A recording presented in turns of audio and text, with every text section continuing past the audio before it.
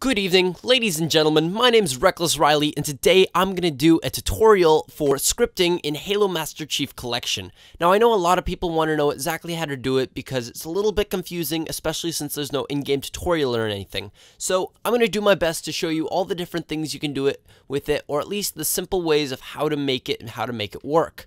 So to start off, we have the switches on and switches off.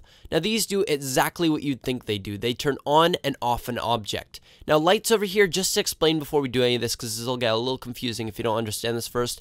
When lights are turned on, their light turns off. When lights are turned off, their lights turn on. Now, once you wrap your mind around that, the rest of this will be simple. So going over to the switch on, this light over here has a broadcasting channel of 1. So going to here, if I go to set the broadcast channel to 1 the same, they'll both be connected. Same for the switch off. If I go to broadcast channel, that's set to 1, perfect. So to turn it off, because it's currently on, if I go over here, I can now use it, holding down my right bumper, it turns on.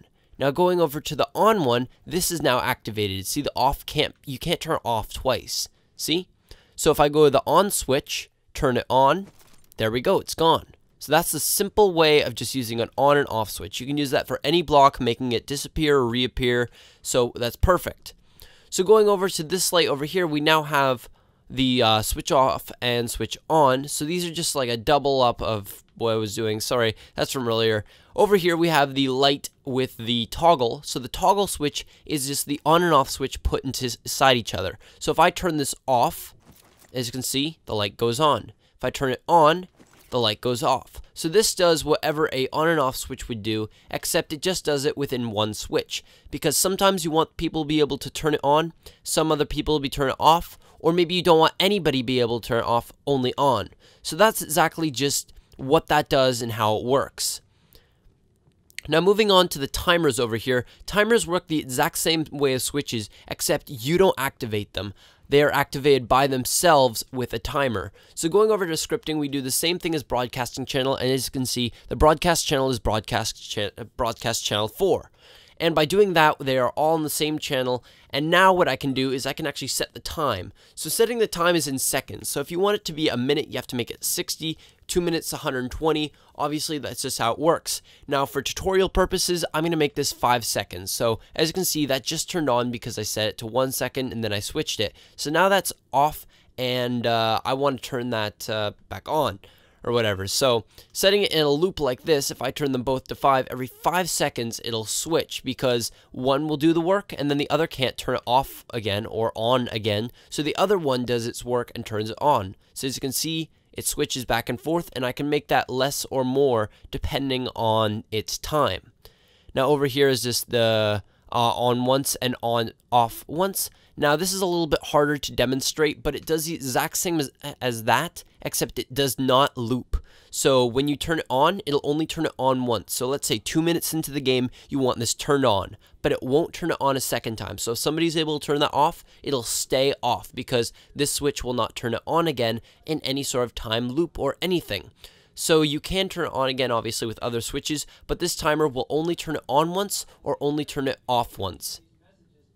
Now over here we have the light green. Now the light green is set to the toggle one, and the toggle timer does the exact same thing as on and off, except together. So if I wanted to set this inside of a loop and say, okay, so this is the channel 8, and I want this to turn on and off every 2 seconds. So let's set the broadcast channel to 8, and then let's go to 5 seconds.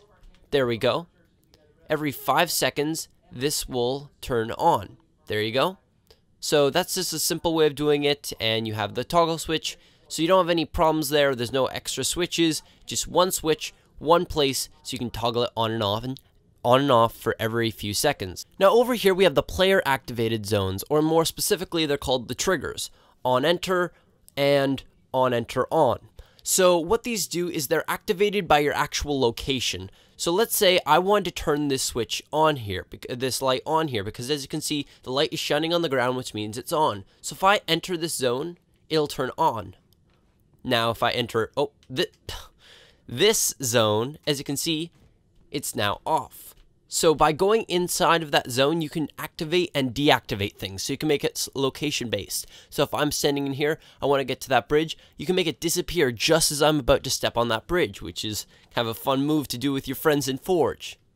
Now over here we have the trigger on enter toggle. So this will just switch it back and forth every single time you enter. So now it's on, now it's off, now it's on, now it's off. So it'll just switch depending on how many times you go through. So every time you enter that area, it'll turn on and off. Now over here what we have is the on exit on. So this does the exact same thing except the opposite. So when you walk in, it won't do anything. But when I leave, you'll see it turns on. Now it's the same thing over here. Go in, there we go. But as you can see, once I enter and leave, I can't do it a second time because this zone only turns on and that zone only turns off. So you just gotta remember the on and off and how each one works. Now over here we have the on exit toggle. So this does the same thing as on enter toggle, except it's every single time you leave. So there we go. That's what happens, and that's just a simple way of doing it.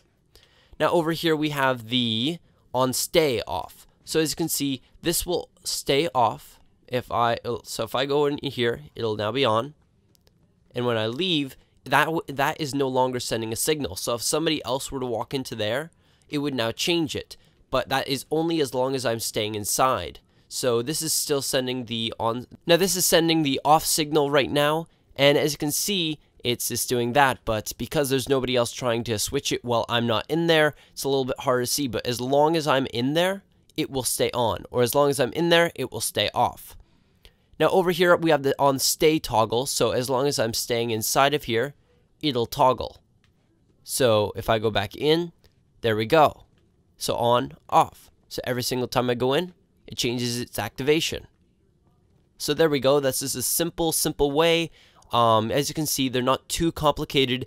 Now as you can see here, we have a trigger on destroyed, and this is the most specialty piece of all of these because this is perfect for map based events where a player would activate something like a waterfall turning on or something where just an event happens in the map. So if you want somebody in a competitive map to make it so that all of a sudden a section is blocked off or something, you can do that by using this switch. So as you can see here, there's a giant light on it. So when I shoot this switch, as you can see, the light is currently shining, but when I fired it, it's no longer shining. So on destroying that, you can make it so that people can activate events based on when that gets shot.